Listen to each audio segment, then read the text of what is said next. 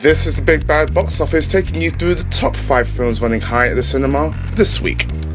At number 5 is Ice Cube and Kevin Hart buddy cop comedy Ride Along. The US smash hit added almost £1 million to its box office haul in only its second week in the UK. Number 4 is the tense airborne thriller Non-Stop.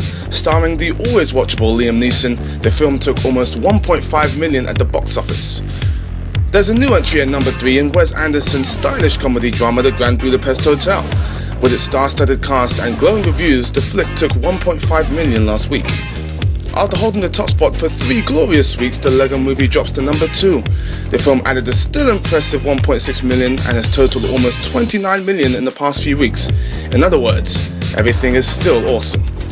And so with 300 Rise of an Empire, which seizes glory on its debut with a whopping $2.7 million at the box office. Whilst not quite matching the original, it's still spectacular fun and definitely worth watching. That's The Real Deal at the UK box office. See you next week.